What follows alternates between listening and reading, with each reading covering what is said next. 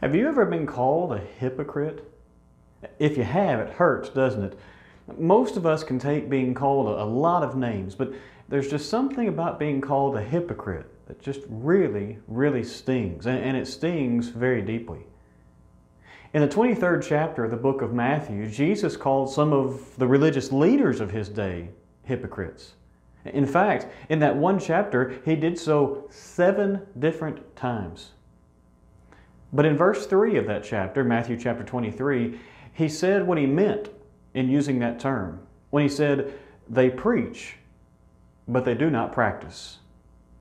You see, the word hypocrite, you may know, comes from a Greek word that basically came from the theater, and the idea behind it was someone who was wearing a mask. It was someone who would play a role and then go off stage, change masks, come out and play a completely different role. You may have seen it symbolized before with those masks that one is smiling and the other is frowning. Often those would be worn by the very same person. They were a hypocrite. They were wearing a mask. They were just playing a role.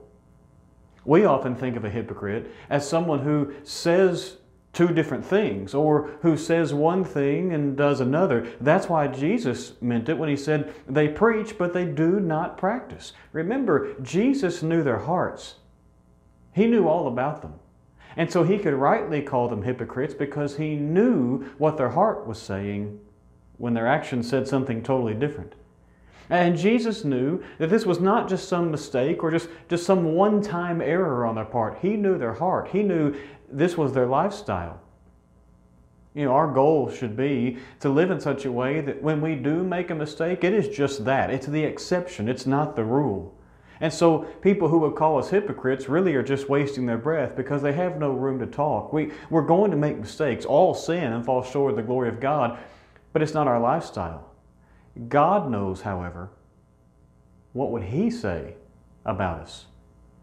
And so today and every day, let's keep our central focus on making certain that our lifestyle aligns with what we say it does.